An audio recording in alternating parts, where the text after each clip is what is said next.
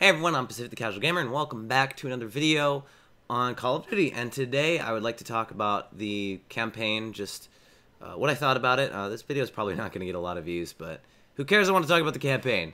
So, when in my experience, how should we call it, an edgy campaign, like very clearly, this campaign was meant to be we'll say edgy. It was more along the lines of, let's take real-world issues that were supposed to be a thing in MW2 and 3 and actually apply them. Because MW2 and 3 took place in the future when they were made, right? MW3 was made in 2011, took place in 2018. They didn't know all these issues would be happening. So, I think that for the Call of Duty audience, Call of Duty hasn't been that game where it's like, you play it, there's a couple games where you really play them and there's a good story that takes a political stance or makes you really feel like World at War did a really good job at that. This game's story for me does raise awareness to political issues, and it does it in a way without taking a side. It's a game where you play as the good guys. You don't play as the villains, and that's fine, because it's not like you're playing to be the good guys because we don't want to make you an evil person. We don't want you to play as this character that like kills all these civilians. It doesn't force that on you. It's just you play as the good guys, and that's all you do. And you are it's a lot of definitely Navy SEAL simulator. If you play as Alex or if you play as Sergeant Garrick, either way, you feel like a beast when you play this game. I played it on realistic. I think that if you can handle the difficulty and the amount of damage you will take, realism is the way to play this game. And beyond that, if you can play it and not pick up weapons and stick to the weapons you're supposed to use, I really liked it. I have never liked playing Call of Duty on any difficulty above regular, because unless it's for the challenges. If it's for challenges, I'll play it on veteran. But I didn't play this game for challenges. I played it on realism, and I had a great time. There's a couple spots where I damn near punched my screen, but those spots were far and few between.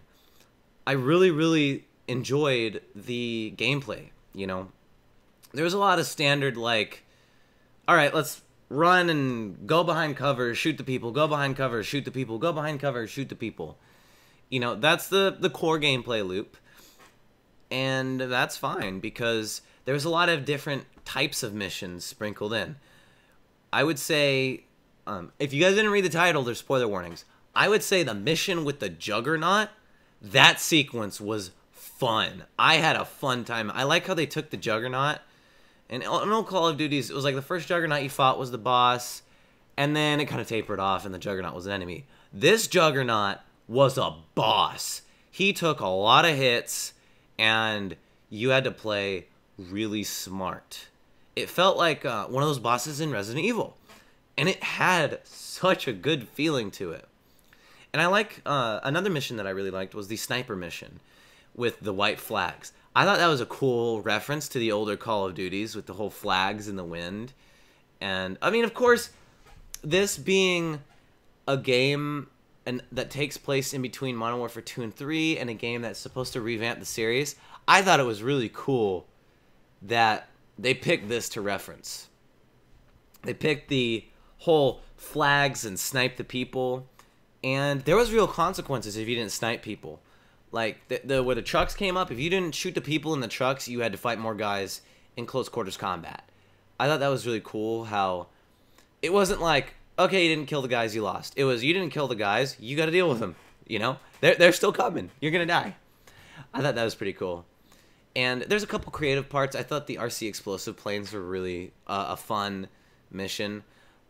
There wasn't really an AC-130 mission. I mean, there's segments that were kind of like AC-130s. I didn't mind that. I thought that AC-130 missions felt gimmicky in the Call of Duty games. Like, it was cool the first few times you play one, and then you go to play it again, and you're like, God, just, oh my God, hurry up and let me end this, you know. There wasn't really a scene where you were stuck in a truck shooting people. I thought that was a really smart decision. There wasn't a ghillie suit mission. And this was interesting. I noticed that there wasn't a mission where you ghillie up and sneak through.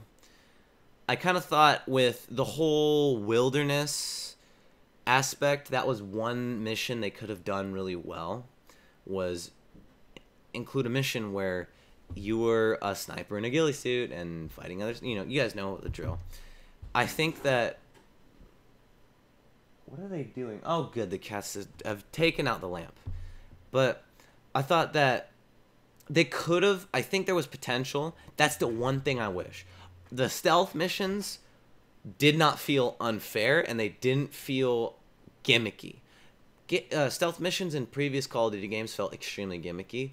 This one, really, these stealth missions, especially the one towards the end of the game, where you were like on that at that estate, that was really fun. I enjoyed that mission. I don't like stealth-based missions in an action-packed game, but that mission was awesome. Like, the missions are fun to play in this game, and I think that's when you have story was okay.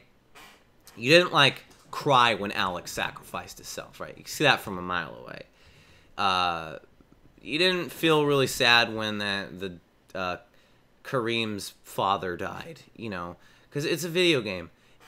If it's not dedicating itself to telling a story that makes you feel emotions, you're not going to feel emotion. What it did do was show why Commander Kareem was this badass. Like, she wasn't a badass woman because she's the woman lead that you would have expected from a Call of Duty game.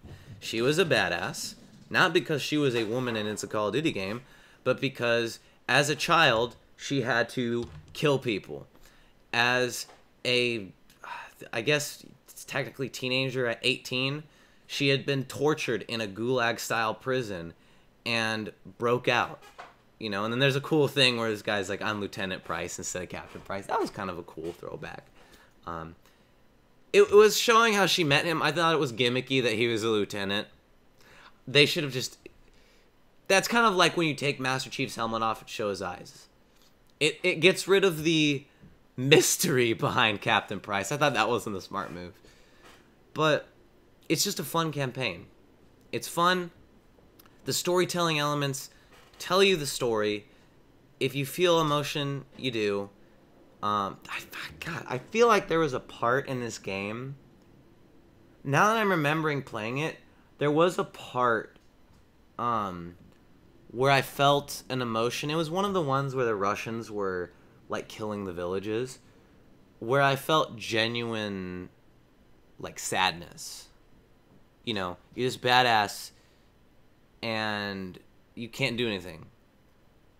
And it hit me. I was like, oh god, this mission sucks, you know. So I thought the campaign did a really good job. I had fun. Also, the part where you played as Garrick and you couldn't save the guy with the bomb vest on. That was, it was emotional. The one where the guy killed the kid, that was emotional. And it was like, I don't know. It's a good campaign. I think of all the Call of Duty campaigns, World War II was really gimmicky. I didn't play Infinite Warfare. I think is more fun. The game itself sucks, but the campaign is really fun for Infinite Warfare because I'm a space nerd. I would put this one and Infinite Warfare. Infinite Warfare was more fun. This one had more impact. Felt more clean. There wasn't a lot of... There was like... I wasn't bored during this campaign at all. You know, it told its story with good gameplay. What more could you want from a Call of Duty campaign, you know? I haven't really played Spec Ops. It sucks in my opinion. I don't like it. I played like 2 missions and I'm bored with it. So yeah, if you are thinking about playing the Call of Duty campaign, play it on regular. Unless you are more skilled, then play it on realism mode. Like, those are the 2 modes you should be playing this campaign on. And you will not be disappointed. It's a good campaign, worth your time. There's a lot of some sensitive topics, we should say. I mean, I already talked about a kid got shot in the campaign. I mean, that's already one. Lots of... Like, okay, let's put this into perspective. This campaign, you know how World War II tried to show you all the death and destruction, and at the very end it threw the concentration camp gimmick in? That campaign... Think of this campaign as if that campaign succeeded. Minus a little bit of stuff. Jesus Christ, cats. Stop trying to kill each other and just get along. Alright, so that's my review of the Call of Duty Modern Warfare campaign. It's fun. That's all I gotta say. If you enjoyed, tell me in the comments below. What do you think of the campaign? Are you one of those people that got suckered into crying? Are you one of those people that thinks it's stupid? Are you a political activist that thinks it's retarded? Are you like me, where you just wanted to feel like you didn't waste your time? Tell me about it. I'm Pacific the Casual Gamer. I suck just as bad as you do at video games, and I'll see you guys in the next Call of Duty video.